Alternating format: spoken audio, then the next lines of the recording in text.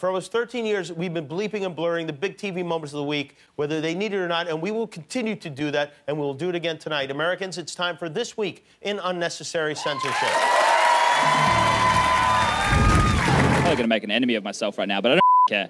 We had something to prove, we proved it, but we still got to get out of the group, you know? And I don't even think we got out of second gear in that game. We need to get into first gear. I reckon we can this group and win this competition. We are one round away from match and map point here. Kenny getting a single headshot. He's got the double. Sprays, gets one more. There's no way that he's going to do this. He's got no health. Cole's going to go for it. He gets the shot. This is their round to lose now. With the AWP in hand, it makes things difficult for him. If he even finds a kill, I will be impressed at this stage.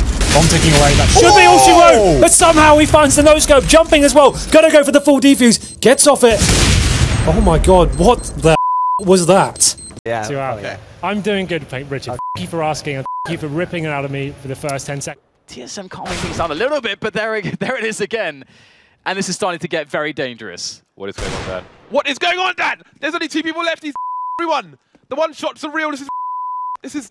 Why can nobody win around with better weapons? You know, and they're going to be nading off, and JW, of course, lands the first shot. They're going to be fully aware. Make it.